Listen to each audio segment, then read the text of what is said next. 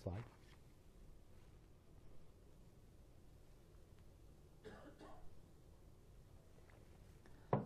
So this point, I will basically read through what's on the slide because each point is important. So the first thing, when these people come and knock on your door, and with regards to the Trespass Act, which I'll refer to later on, any agency or anybody, whether it's Joe Blow down the street, they have access to your front door. If they knock on your front door and say, can I go do this on your property, you have the right to say, no, get off my property. If you have your property posted with trespassing signs, they are not allowed on your property at all, except to your front door. If you do not have your property posted, you have to give them a warning not to come back on your property. If you do that and then call the police and indicate someone has been trespassing, what do I need to do? They will give you the steps you need to do. But you can't, if you don't have your property posted, you can't stop people from going on your land unless you walk up to them and tell them you need to leave, this is private property. But at that point you can't charge them with trespass because they had no pre-knowledge that they were trespassing. So when an agency shows up, you ask who they are, what they represent, whom do they work for. You check and record any identification that they have. You ask all of them, so if there's 5 cops there, you ask them for their business cards. If there's 5 OSPCA there, you ask them all for their business cards. If they don't have cards, and this is important, you ask them to write down and give you their name, rank or position, contact information, and if applicable, badge number. You need to get thorough identification of all the people present, whether police, agency, bylaw, and you need to get thorough identification of any friends that come to support you as well. And that's one of the things in all of this to realize too. Complacency is a bad thing in our society right now, and you have to realize that if you say to your neighbor or your friend that if something happens, I'll be there to support you, that means be there to support them to court. So you have to be prepared to be a witness. You have to be prepared to provide affidavits. So be prepared to go the full length, because it doesn't do your friend any good if you're just there on the day and, no, I can't go to court, because that doesn't help them. Next slide. So once you've established who is there, now you need to establish what they're there for. So what is the purpose of your visit? Is this an inquiry or an investigation? And I'll define those two terms in a moment. Do you have a warrant? Or do you have a court order? Now, one of the things that's important to realize is that in legal terms, the police themselves, like I'm not talking about other agencies, but the police themselves have a right for inquiry. It may not be anything that you're directly related to, but they have the right to gain information. And that's basically what an inquiry is that they have the right to ask some questions, and if you answer them satisfactorily, then that's the end of it. If they have to move it on to an investigation, then you may see them back again with a warrant to do this, that, or the other thing. So that's the slight distinction between an inquiry and an investigation. And so if they find enough facts in an inquiry that warrants an investigation, then that's the process that will follow. Now, some of the other agencies, like the OSPCA, is renowned for not having any facts and going on your property anyway, and not having warrants and going on your property anyway. And those have, a lot of those cases have been thrown out with Curtis's help. So, what to do if they have no warrant? The section that it's called the Trespass Act, RSO 1990. You can Google that, and it'll give you the whole Trespass Act and what you can do and can't do.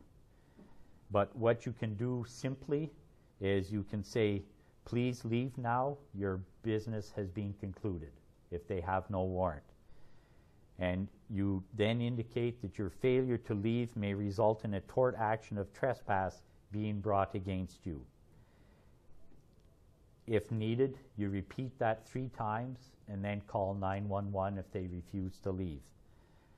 Now, we have had cases, I'll refer back to the Stefan Malosh case, where he did call the police. The police refused to come.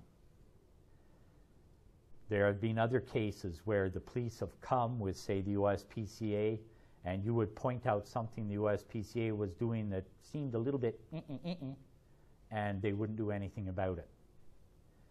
So we need, in some cases, we need to start indicating, and that's why you go through the whole identification process, identify who the senior officer is, deal with them only, and they're the ones you bring these concerns to if you aren't getting any relief otherwise, because they do know the law a little better than some of the agencies do.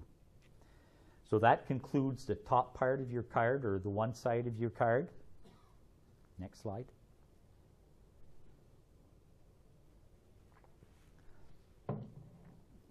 So the shaded portion, which is, the shaded portion is what I'll be dealing with now, and that'll be on the back side of your card. Next slide. So, if they do have a warrant, you identify the senior peace officer and deal only with them, whether it's OSPCA, MNR, Conservation Authority, you deal with only the senior officer. You ask that the warrant be read aloud by the senior officer so that everyone understands the limits of the warrant. Now, there's no point in the senior officer reading it to you. The whole idea is before the OSPCA officers that are involved in the raid start doing whatever they were going to do, you make sure everyone's there in the same location and are listening to what the senior officer is saying. Because then if they're off doing something else, then they can just claim, well, I did what we normally do. So you make sure that everyone is clear what the warrant says. And remember, the police are there to protect you and your rights as well. And so politely remind them. Don't go over the top. Just say, you need to realize you're here to respect and help my rights, as well as providing security for whichever agency you're securing. So you check that everyone understands that everyone present understands the limits of the warrant. So say they were coming onto Stefan Malosh's property. He's the house builder guy. If they're coming onto his property, they had to have itemized everything that they were going to remove. If they don't have it itemized, then it doesn't get removed. If they were going onto Mark Tyson's property, they had to have itemized everything in that warrant that they were going to remove. If it wasn't itemized, it doesn't get removed. Same with the OSPCA and their warrants. If they say we're here to pick up 2 dogs and a cat, that's all they can pick up. If you've got 50 meat birds out in your barn, that means they can't pick them up. They'd like to do it anyway, though. So it's critical when there is a warrant present, you make no statements. You sign nothing without your legal counsel being present. You don't invite them inside. Everything and anything you say will be used to bring charges or orders against you. And don't try to explain yourself or your innocence. That doesn't get very far. They're there to gather information. So with a warrant, you can say, I am willing to cooperate but unable to comment until I contact my legal counsel. Now, again, they can do what's on the warrant. You have to fully comply with what's on the warrant. So if it says they can pick up your 2 dogs and a cat, they can pick up 2 dogs and a cat. Call your lawyer or support immediately, and that's just reiterating what I've said earlier. And you do not allow them to go into any structures that are not listed on that warrant.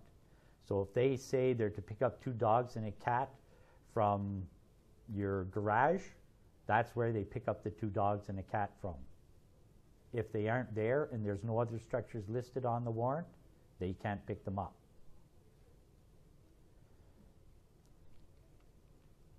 And this next line I should have actually had in bold letters.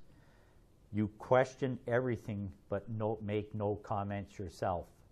If they are doing something that you think the warrant doesn't say they can do, question it. Again, only talk to the senior officer and bring it to their attention. And also ask what legislation applies. If they're in under the OSPCA Act, they should be able to tell you the section and the number that they are dealing with in this case. If they can't, then you have a problem. And again, to reiterate, any statement that you make may be used as evidence against you. So you let them do what's on the warrant, but that's it. Next slide. So to conclude, the one thing is, above all, is to be safe. And the way you be safe is to have a safety net established. The more eyes that are on site watching what the agency is doing, the less chance there is that they'll try and pull something because they know that these 10 people may show up on the witness stand and say that I did that, when in reality I said I did something else. That is a big stopper for these people. Do not provoke. You will not be safe if you provoke. Be smart. Do all your documentation, video, take pictures, whatever. They cannot prevent you from taking pictures. They cannot prevent you from videoing it. They cannot prevent a friend from videoing it if you give that friend explicit permission to do that.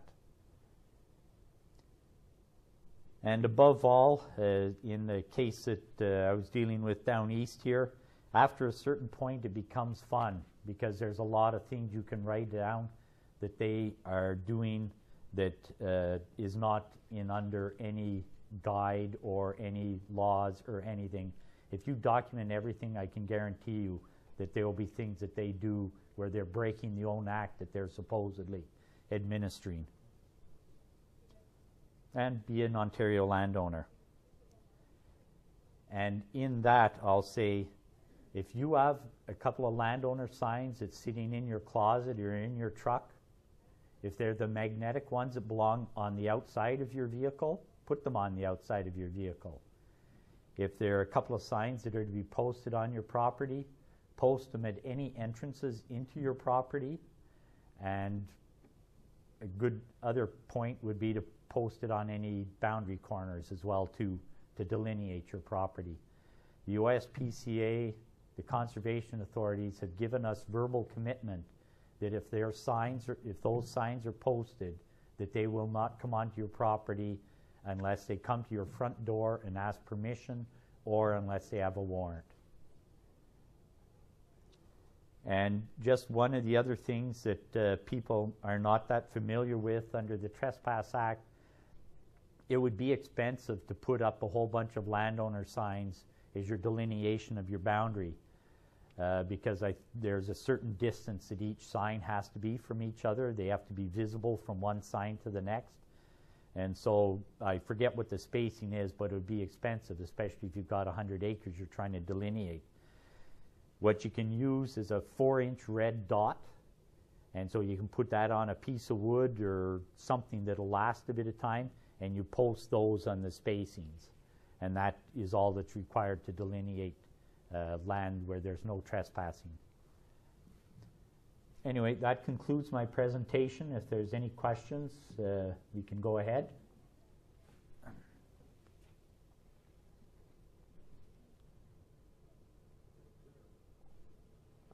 saying that they have access to your front door. Yeah.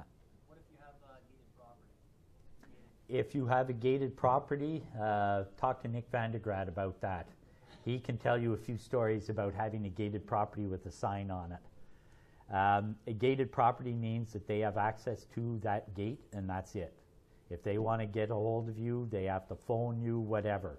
They cannot go through that gate. Yeah. Do they have to answer your questions?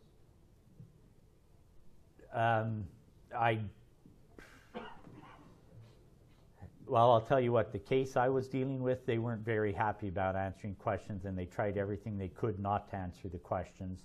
And I'm sure that Tom has had that situation, and some of the others who've had dealings with different agencies.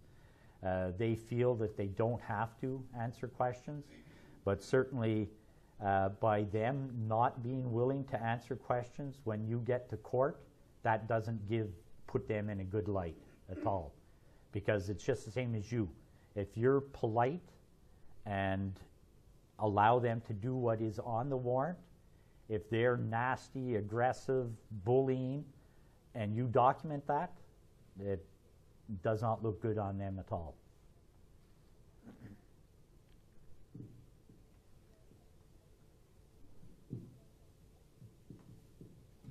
Do you know what the time frame is for, say, if somebody's been abused in this way, somebody's come and cleaned up the property? What's the time frame that you can? Terry, would you be able to answer that one? 2 years. Did you hear that? Okay. So if any of these things have, any of these agencies have brought an action against you that you aren't happy with, you have 2 years to do something back against them. Yes, Joanne? Tim, what about if you're not home and they come on your property, or can they? Well, technically, they can come onto your property to the front door. If they don't have a warrant, that's all they can do. They are obliged to leave. Now, you know as well as I do that there have been cases where they have not done that. That's something I'd have to get clarified, Joanne. Yeah. If they have a warrant, I think you may be stuck, that they may have the ability to do what the warrant says.